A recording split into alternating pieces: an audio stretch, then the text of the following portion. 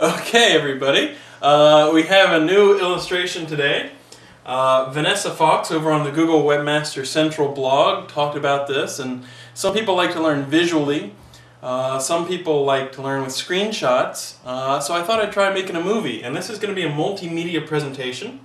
The two media that we are combining today are Skittles and peanut butter M&Ms.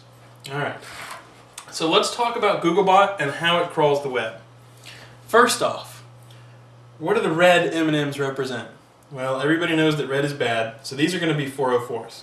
So Googlebot's crawling around the web, it sees a 404, sucks it down, and then later on it'll come back and try to check it again. Okay, so what do the purples mean? Well, everybody knows that purple means an HTTP status code of 200. That's the only thing it possibly could represent. So in other words, Googlebot comes along, and it sucks up the page, and we got the page just fine. Okay, so we got a 404, we got a couple HTTP 200s, so life is pretty good. Now, let's talk about the cached crawl date and what we show. So you might not be able to tell as easily, but this is purple. We've got two greens, purple, and then the rest greens. So what do you think the green M&M represents? Well, everybody knows that green M&Ms are great. They're like the home run M&Ms. So these represent a status code of 304.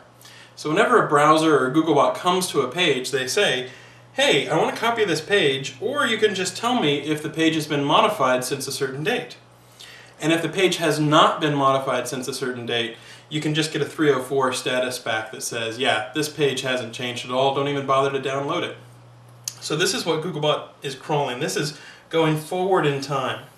So in other words, we crawled the page, we got a 200. The next two times Googlebot crawled the page, it got a 304, which is the if modified sense that says the page hasn't really changed.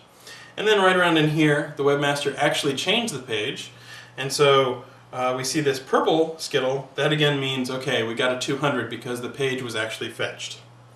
Now, going forward, the page didn't change any, and so the web server is smart enough to return a 304 status code for each one of these.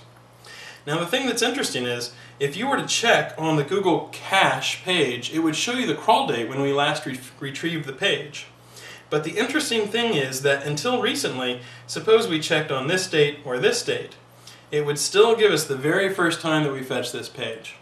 And now you fetch the page again and it would show this cache crawl date, and then if we go forward and maybe even for 6 months we fetch the page and the page hadn't changed, we would still show this old cached crawl date.